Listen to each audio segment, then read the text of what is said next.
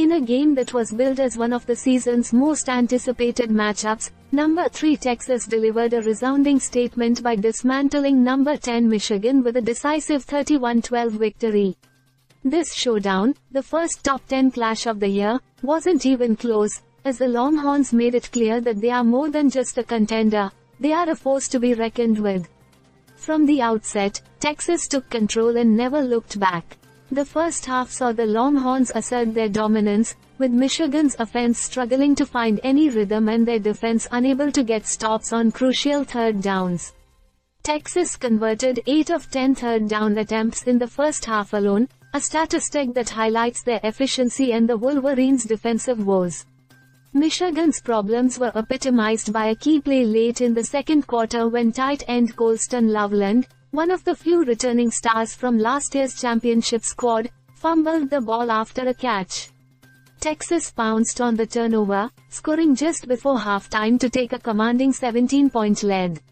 The second half was more of the same as Texas continued to exploit Michigan's weaknesses.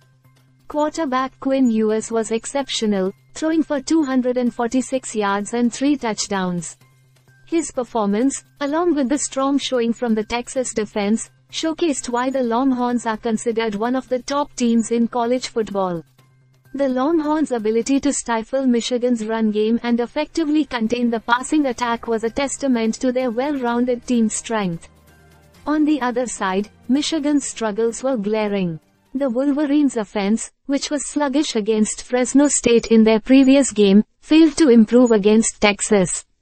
Quarterback Davis Warren, who had won the starting job in the offseason, was limited in his passing game, finishing with 204 yards, most of which came in garbage time.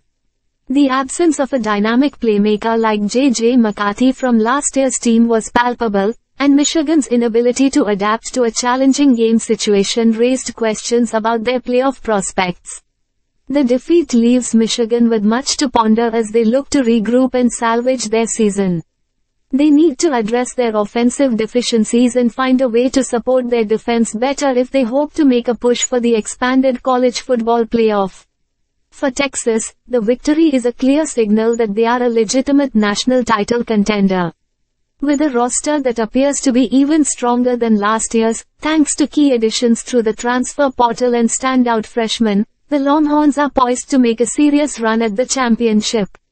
Their performance against Michigan not only solidifies their status as a top team but also sets the stage for an exciting season ahead, with many eyes now watching to see if they can sustain this level of excellence throughout the year. Stay subscribed for more videos.